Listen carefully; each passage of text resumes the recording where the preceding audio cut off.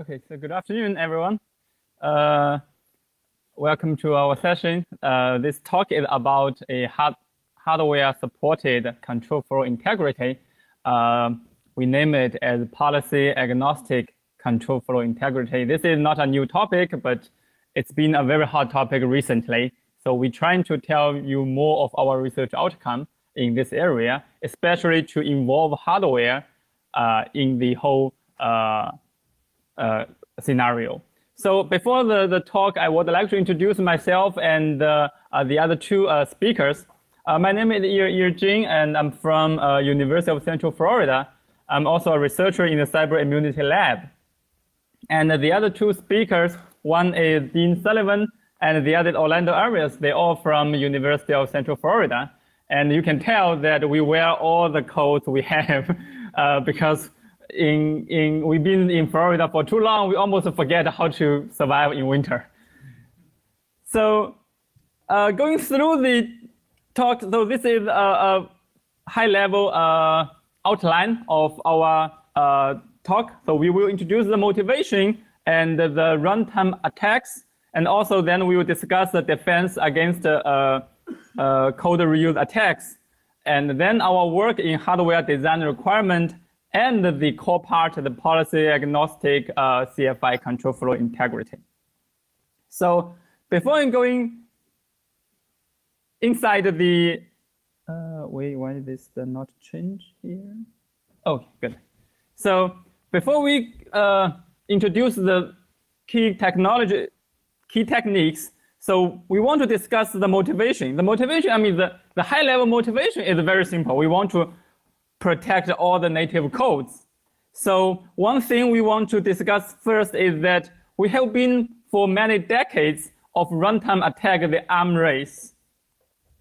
And starting from the 1988, the first internet worm, and then we have the code inject attack, return to libc attack, and on and on. And then in 2007, they come to the return-oriented programming. It's kind of like open a new arena for the attack and defense.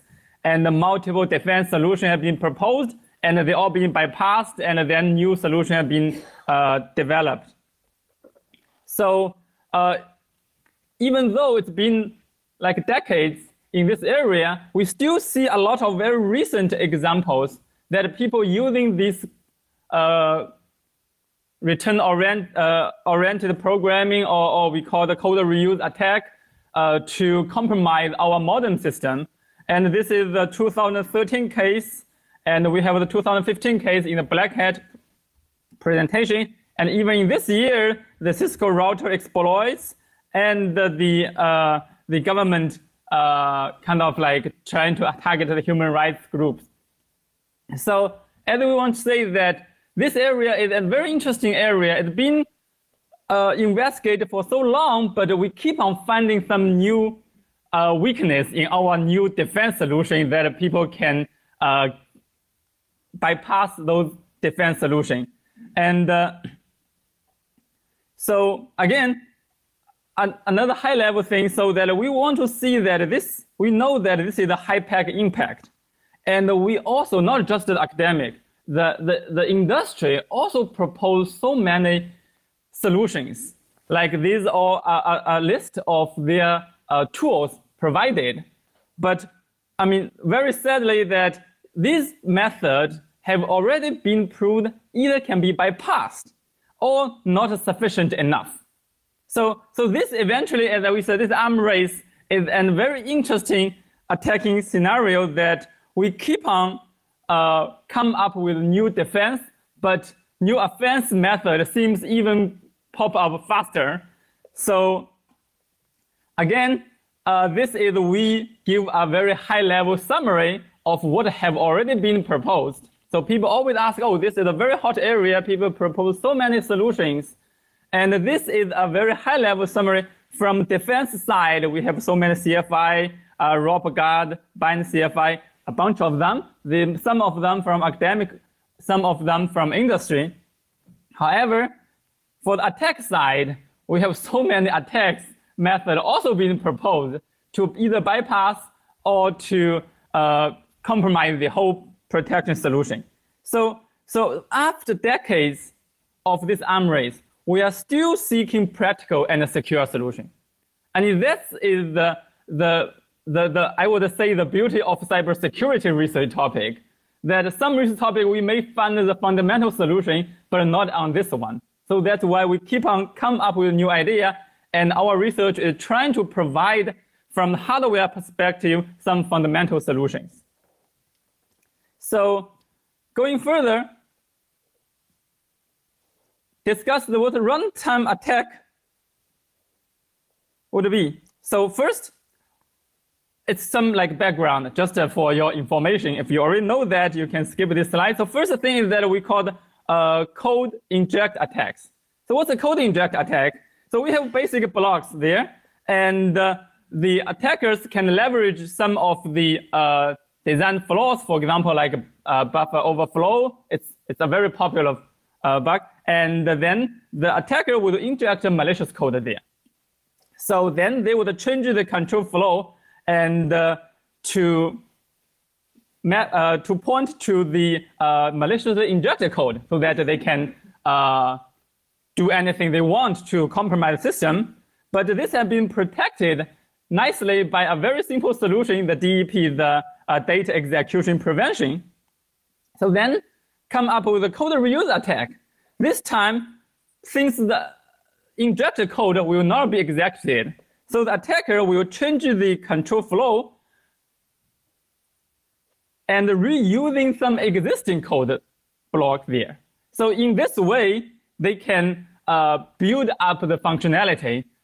They don't really need to rely on any of the newly injected code, but just reusing the existing code, but just organize them in the malicious way. So this is the official name is we call the return-oriented programming, or it's we call the prominent code reuse attacks. So, and it has been proved to be Turing complete. So that is really like horrifying people, because people sometimes argue that since you can only use existing code, maybe you cannot do anything you want. But people have proved that, okay, it's Turing complete. So before going deep of the ROP attack, here is some like basic steps that how you need to perform a ROP attack. And there is some of the terminology that we will use on and on. The return instruction, the basic block, or the instruction sequence chain that we're using as gadgets, we combine them together. So again, so what's the threat model here? So what are we really trying to protect here? So in our work, we first assume that the application is protected by DEP. And the attacker knows the memory layout. It's transparent. But what the attacker can do, first the attacker can disclose the readable memory. And then the attacker can manipulate the writable memory. So this is the baseline. This is a very like low request to attacks, that if the attacker have this capability, that we believe that it's a reasonable attack model. And then comes our solution that we want to defend against the code reuse attack. And Dean will pick this up. Okay, so without belaboring the point, just for some background information and completeness, there's sort of two defenses against code reuse attacks. And you can either apply randomization or control flow integrity. Randomization is a great defense because it has really low performance overhead and scales well with complex software like operating systems and browsers. However, it's vulnerable to information disclosure and requires a high amount of entropy from sort of some brute forcing style attack. Control flow integrity, on the other hand, offers formal security guarantees. But there's some trade-offs associated with the associated analysis to build a control flow integrity policy that requires trade-offs in performance and security. And it's also challenging to integrate in complex software and to cover completely an operating system overall. Randomization ultimately is vulnerable to memory leakage. It's both direct and indirect memory disclosure. will allow you to break sort of the most fine-grained ASLR schemes to date. And this is basically just reading a direct code pointer in a code page, or leaking a code pointer from a data page, such as a stack or heap. This is trivial to do and has been shown to be trivial to do in JIT-style code, like in a browser or in your Firefox.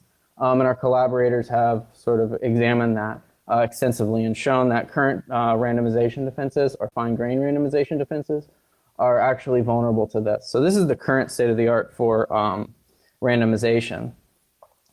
So we're going to go ahead and start talking about the requirements, right? So what you have to sort of solve if you want to build some hardware defense. But before we do that, I just need to sort of get a baseline for everybody on what control flow integrity ultimately is. And it is effectively just restricting control flow to benign and correct targets. And the intuition is very straightforward.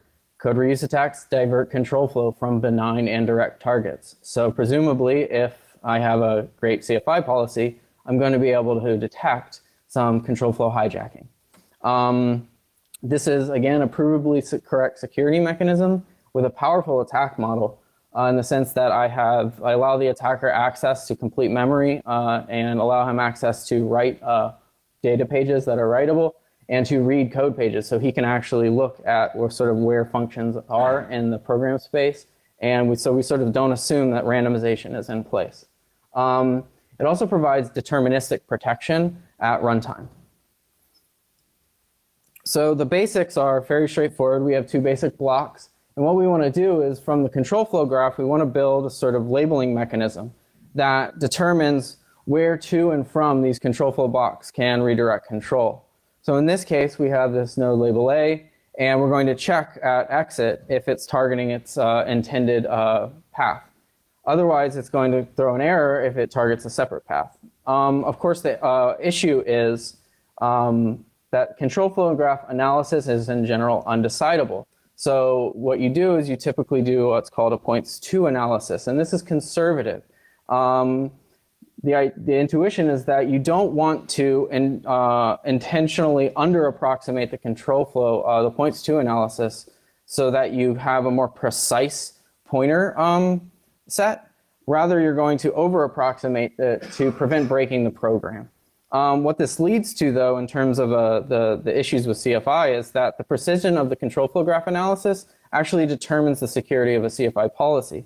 So ideally, we'd like every edge in the control flow graph to be unique, so that you can't sort of arbitrarily redirect control or bend control flow within your CFI policy.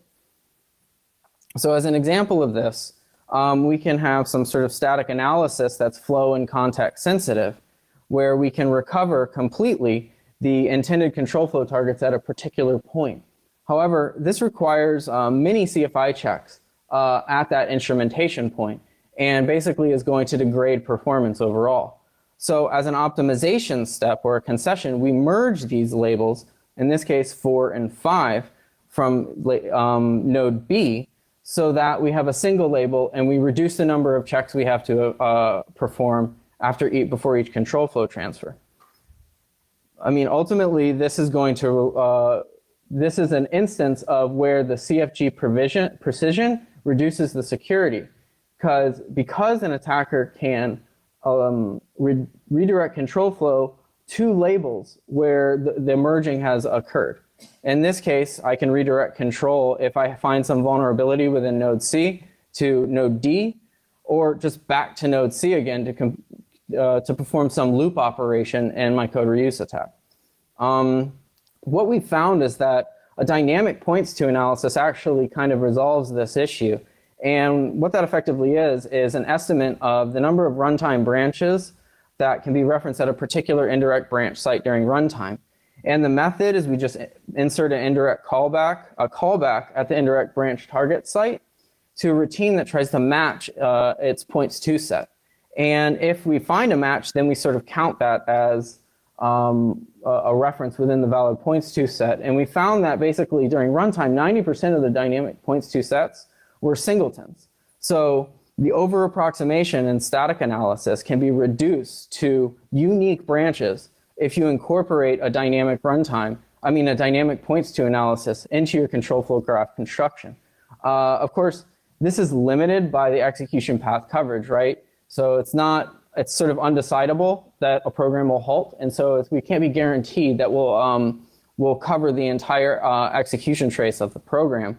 But given this, we can sort of recover more CFG precision overall and prevent this sort of style of control flow bending within the policy itself.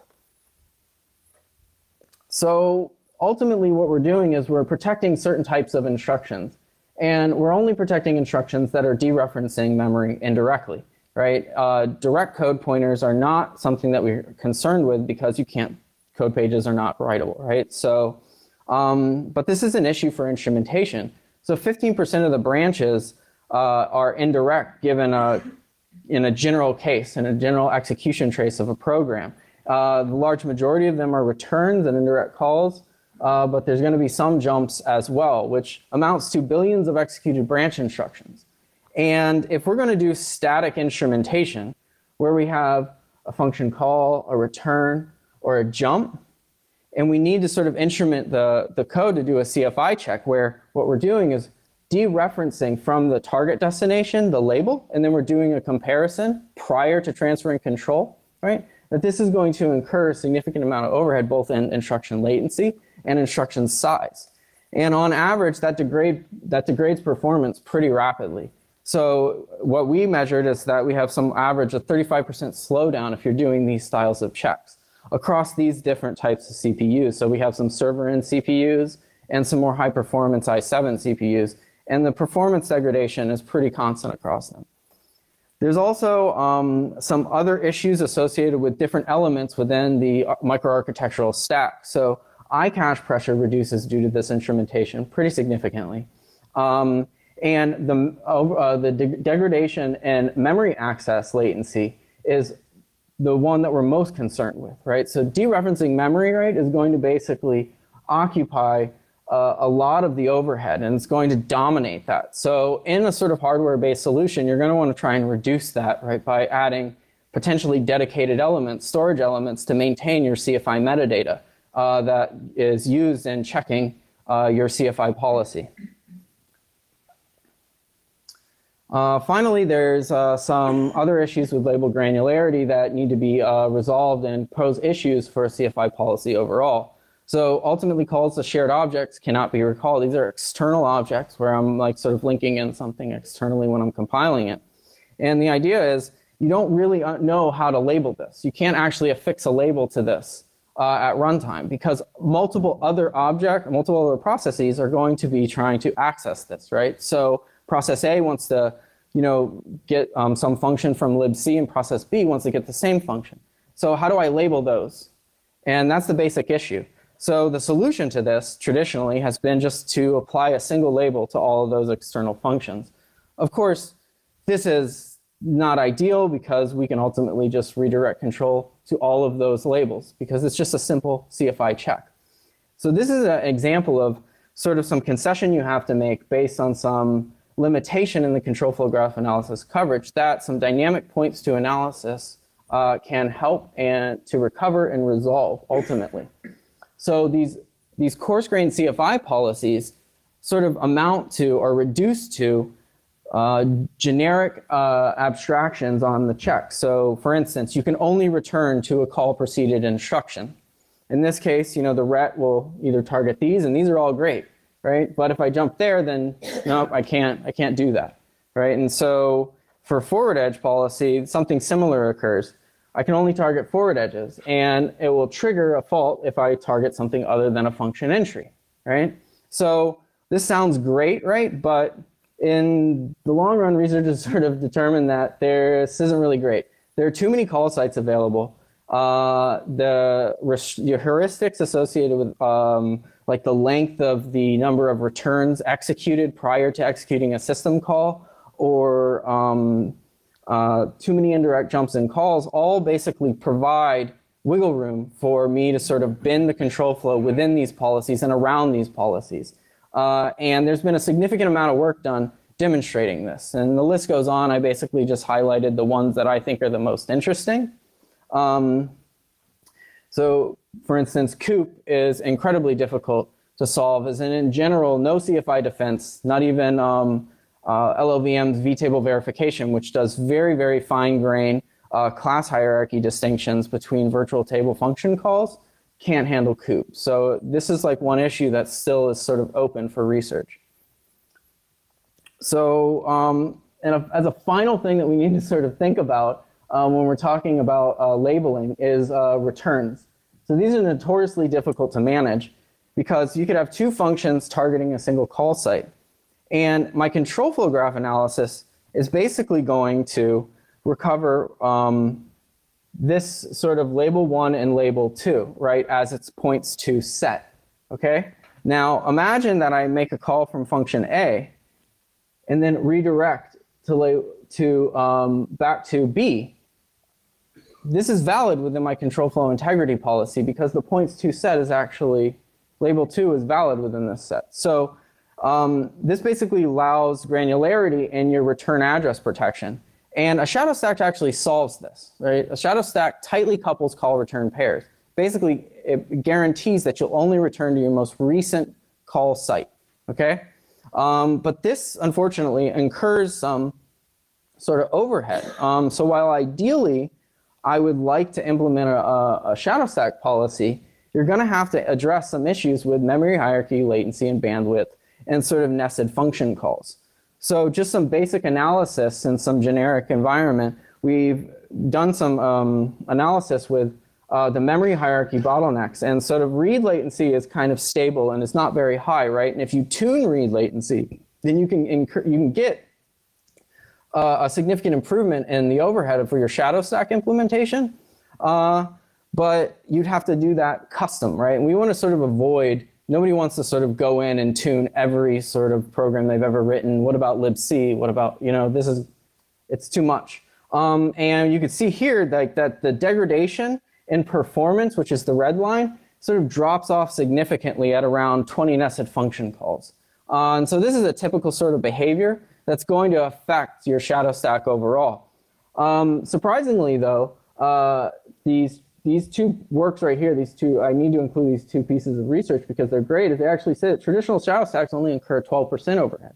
So there are optimizations that you can make to reduce what we've shown here. And LLVM safe stack, which is a new protection, it's just being incorporated into the LLVM stream, actually only incurs a 0.1% overhead. Unfortunately, despite the reduction in overhead, they've done that at the cost of security. And so our collaborators, who unfortunately couldn't be here to speak about this topic, have investigated this and found that you can in fact break CFI implementations that are using software shadow stacks. And one of the reasons for this is that they optimize compiler critical CFI pointers that are spilled onto the stack. And they're able to use an overwrite to corrupt that spilled pointer, at which point when the CFI checking mechanism starts to work, it doesn't realize that there's a malicious CFI pointer in the stack. So this is actually shown to bypass this IFCC and vtable verification implementation for safe stack. And so given that, we have the sort of overview is that we have these forward edge policies that are really great now for CFI. We have Google's VTV and IFCC, Safe Dispatch, which can really, really generate some fine-grained CFI policies for C++ applications. And the assumption is that the backward edge CFI through shadow stack protection will completely solve this issue, right? We don't really have to think about control flow hijacking anymore. We just use VTV in combination with some software shadow stack, like for instance, LLVM's Clang, except tomorrow, you're going to hear a talk, and I recommend you all go there, where some researchers, Anes Goktas and Herbert Boss, I think from VUSEC, will be presenting a bypass of Clang safe stack. So what this sort of shows is that it's like sort of the underlying assumptions behind software shadow stacks and being able to maintain isolation within the software stack is going to be problematic overall. We want to kind of address that issue. So with that background information and sort of the motivation details, we're going to try and introduce at a base level what our implementation actually is. We call it HeyFix++. It was presented at DAC in 2016. We also presented a prior work in DAC in 2015, which is called HeyFix and won the best paper there. It was with our collaborators here. And the outcomes of that are that we have some really stateful, policy agnostic CFI implementation for both backward and forward edges. We've created some implementation that doesn't require source code modifications to instrument your application or to recover a CFG. We have a precise CFI policy enforcement for both forward and backward edges with no heuristics incorporated, and we try to limit the amount of concessions. And we'll sort of go over what those concessions are, but we think those are good. Anyway, we also have some isolated memory for CFI, metadata. It turns out that when we actually incorporate the entire system, it incurs less than 3% overhead, which is as a worst case, which is pretty good in our estimation. And it supports multitasking and shared libraries, so it's practical and can scale to complex software. We also have a mechanism for interoperability with legacy code, which is kind of important because not everything that you're executing on your system is going to be instrumented with CFI protection. So at a high level, the state model has an initialization phase, which is in an idle state and is checking for a CFI disabled bit. If we have CFI enabled, then we just enter CFI execution and move forward. For our forward edge control flow state model, it's, again, very straightforward, which is one of the benefits of, I think, our implementation is it's sort of kind of intuitive how you would implement this, is we're in a CFI execution state. If we're executing just instructions that are non-branching instructions, right, we just stay in this state. We don't need to do anything. If we encounter a call or a jump, then we need to save these call targets, right, so that later on when we actually enter the target, we can do a check, right? So upon execution of the call and jump, it's just simply, does the check work out? No, trap the program. If it does, yep, you're good to continue execution. The same thing could be said for the backward edge CFI policy, which handles returns. So again, we're going to trap. Otherwise, we're going to continue if the label state checking matches. Again, this offers support for both CFI and non-CFI processes and strict enforcement of unique forward edge and backward edge control flow targets. In order to do this, we have to sort of manage the internal hardware in some way. So I chose a mechanism which is just maintaining an internal machine register, which has elements for the CFI label, and it can be extended into those reserved bits at the most significant bits of the register. We have some interrupt service request flags for when the operating system needs to handle requests for switching tasks or overflowing or underflowing the label state stack. And we have some other sort of checks and flags that enable us to moderate requests to the label state stack or the label state register, to trigger errors to stop the execution, or even to Bowergate the CFI hardware so that you can sort of lower the energy consumption needed when there's no CFI necessary. You don't need to sort of check CFI. We've introduced these CFI extensions to perform these tasks, these basic tasks. It requires 5. We have a pre-C and a pre-J. So this sets up the call target. And then we have a separate instruction, CFI branch, that sets up the backward edge target. We wanted to do this sort of architecturally independent and not sort of perform any optimization specific to any ISA where I might be able to incorporate the CFI pre-C or pre-J into a CFI branch to make it as general as possible. In order to accomplish, sort of execute these instructions and manipulate them, these guys sort of control the label state register and the label state stack. They allow separation of calls and jumps, right? So there can't be any sort of funny business associated with using a jump pointer from a switch statement as a pointer from a call. And it allows unique labels per targets.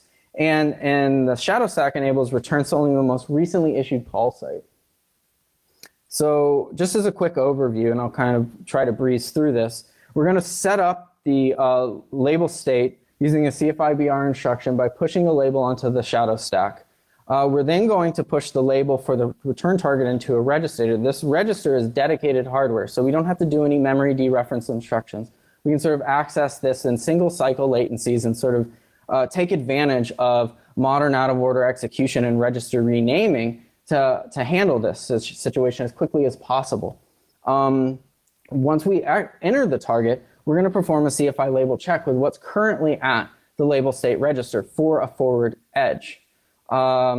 Once we then execute, if that check passes, then we're going to enter the function, and we're going to get to a point where we need to execute a return.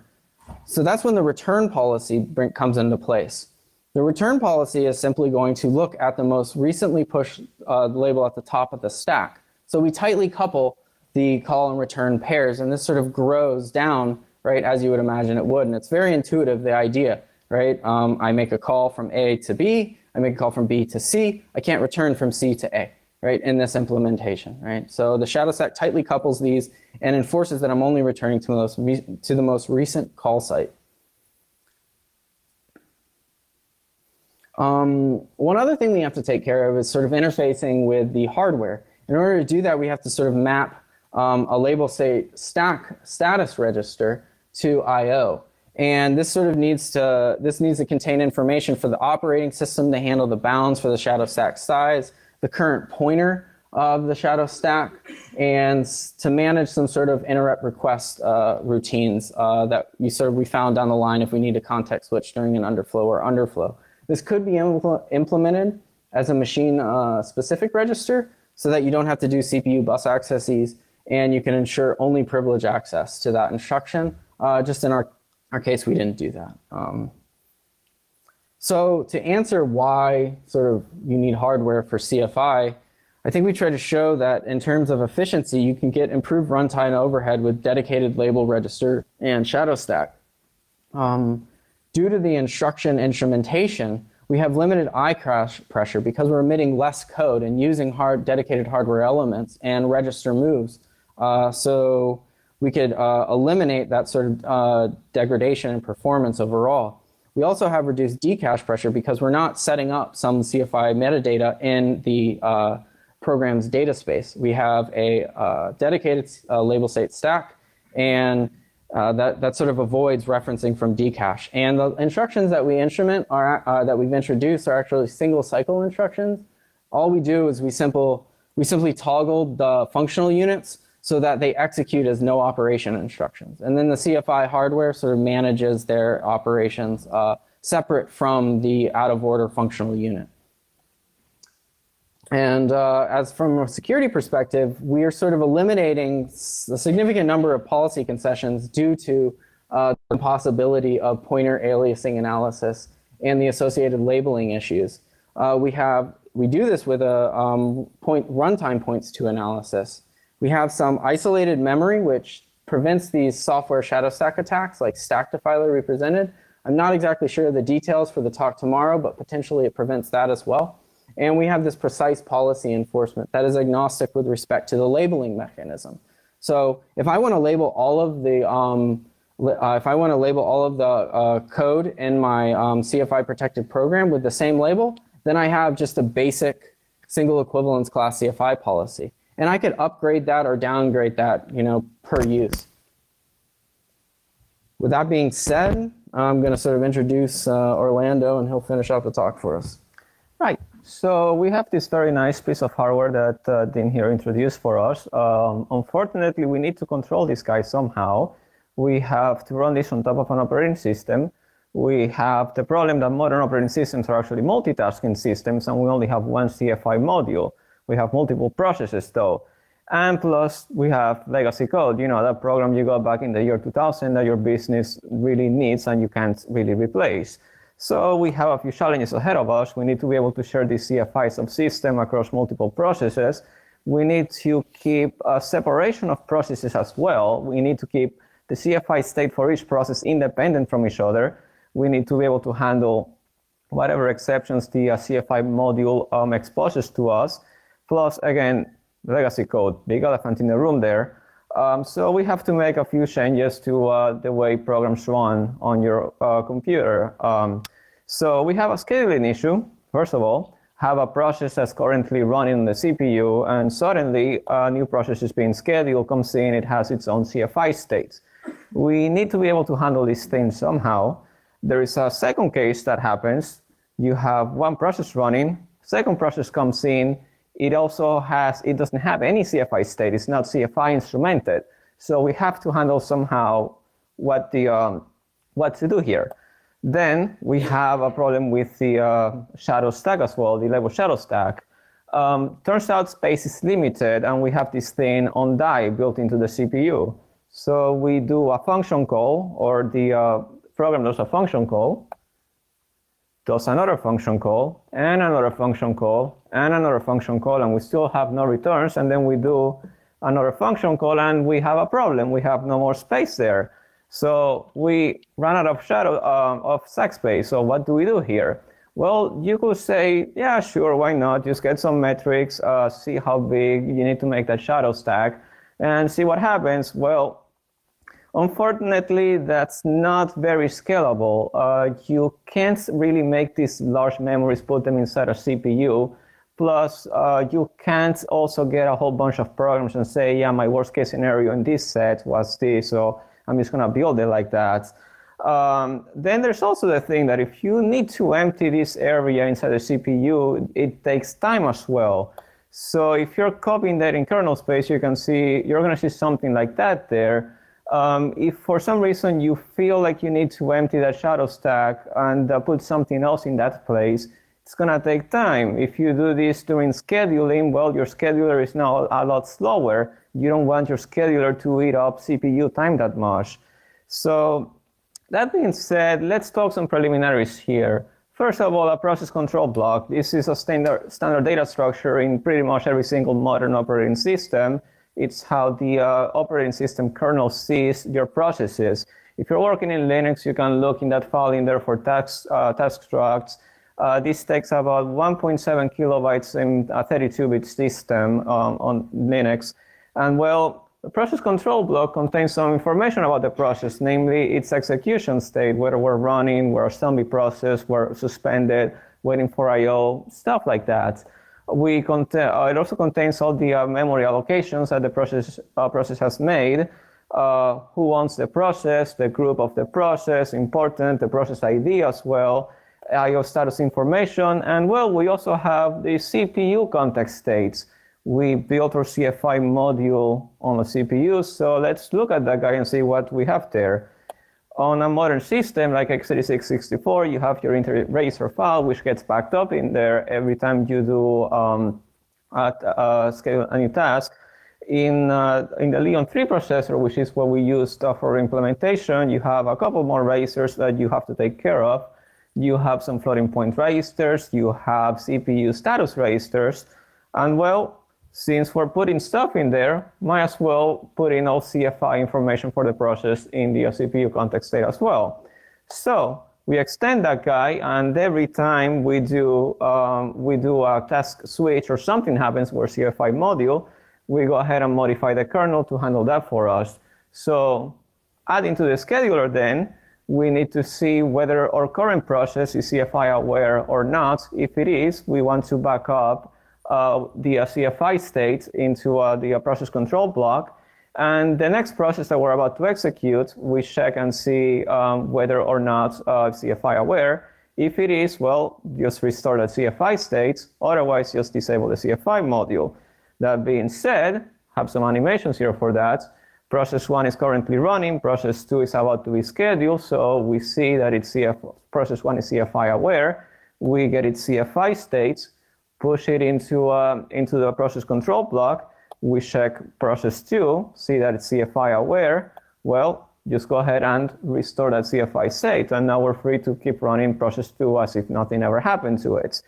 On the second case, well, we have process 1 running. We see that it's CFI aware. We are about to schedule process 2, so we back up process 1 CFI state. We go to process 2 now. We see that it's not CFI aware, so we just go ahead and disable that CFI module. We can go ahead and begin executing process 2 now, and no exceptions will occur at that point. However, there's still the stack issue. We already used the process control block for this thing, so we might as well utilize it for this as well. On overflow, just copy a portion of that shadow stack into the process control block. go ahead and move the top portion of the shadow stack to the bottom. You can do this with a flash copy on hardware. And then you set that little shadow stack pointer to its new location. The underflow process is effectively the same thing in reverse. Got something from the process control block and put it back into the shadow stack, and then again set the shadow stack pointer to the new location. So in an animation there, you can see, go ahead and get the bottom portion, put it on the CFI context on the portion of the process control block, then you do your flash copy, and execution continues as normal. Now, lastly, we need to investigate our CFI faults. There is a control flow violation occurring. Well, the subsystem detects it. Right now, we just go ahead and add an entry on the kernel logs, and then we send SIGKILL to the process. If you're familiar with the Unix way of signal handling, SIGKILL cannot be caught by user land at any point. So we terminate the process. Technically speaking, we could go ahead and send any other signal we want and take actions based on that. There's a few little miscellaneous steps as well that we need to talk about. So you need to have these instructions in your program. So get an instrumenting compiler. Your assembler, of course, needs to be able to recognize these instructions as well. So we extend an assembler. Any assembly code that's in your runtime needs to be patched to include these instructions as well. Otherwise, the CFI subsystem will detect control flow violations unnecessarily. And well, then we go ahead and compile some stuff. And when you do that, you're going to see that. So on average, 1 to 2% performance overhead. And well, relative to the number of calls and indirect jumps that you have on your binary, you're going to see a size increase on your resulting binaries. In our testing, we saw about 13% or so. Now, there have been other guys that have attempted to do this before us as well, so we should give them credit for their work as well. We have Brito et al. In 2006 with architectural support for CFI. However, they only give us a coarse grain backward edge return policy. Land here gives you also a coarse grain forward and backward edge policy for CFI as well. This is actually kind of good, but it can be sadly bypassed. We have also ACFI, which won Best Paper Award this year as well. It provides fine grain forward and backward edge support, but it only does it on single-threaded embedded systems. So you don't have multitasking, you don't have an operating system behind this thing, you don't have shared libraries. And this year as well, Intel released their own control flow policy extension for their CPUs. They apparently have been working on this for quite a bit now. They have a built-in hardware shadow stack as well. They add a new razor for this, the shadow stack pointer. They add a couple of instructions to manipulate this shadow stack pointer as well. However, it suffers a bit when it comes to forward edges. Any indirect jumps or calls in Intel's CFI, they can target any branch end instruction. There is really, there's a coarse grain policy there. So comparing our approach to the other guys, well, ACFI has some very nice performance overhead. However, they use the Leon 3 processor implementing the Spark version 8 instruction sets. And they use some very architecture-specific optimizations, like putting things on the pipeline bubble on branch instructions and things like that. And well, Intel said the other major implementation, any call or jump instruction can target any end branch instruction. That makes it rather weak for a sophisticated attacker. That being said, that's all we got, guys. If you have any questions, feel free to ask. Thank you.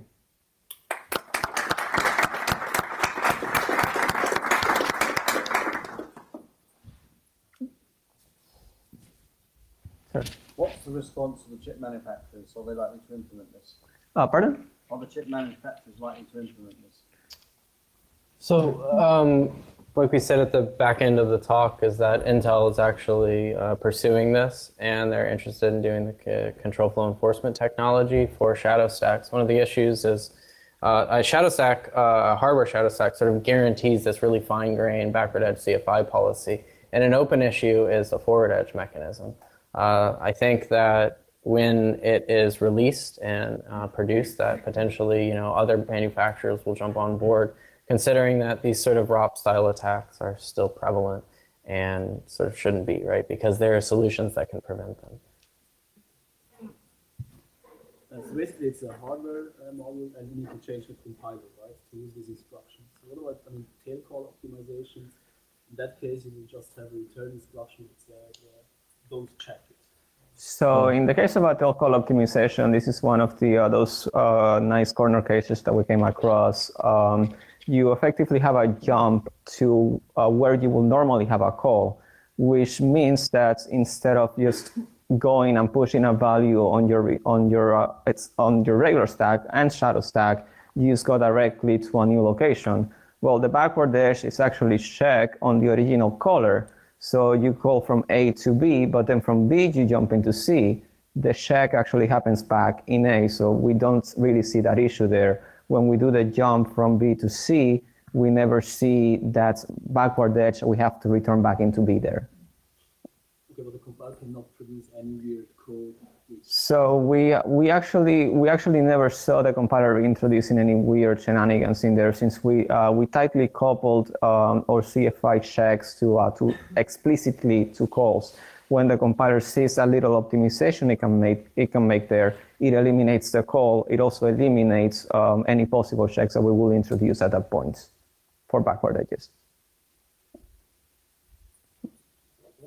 What architecture do you use to implement So we basically, oh, sorry, go ahead. Yeah, and also how do you get the, okay, it's fine.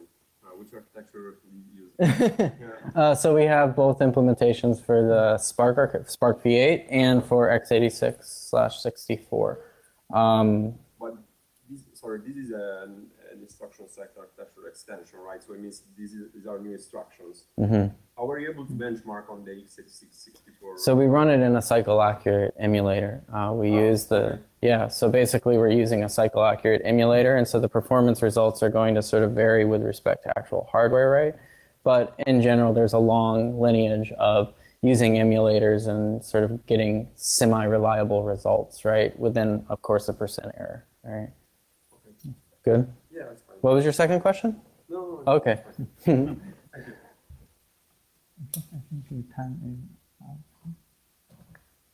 I think the time is. Okay. So no other Thanks. questions? Yeah, thanks for attending the talk, guys. Yep. Thank you.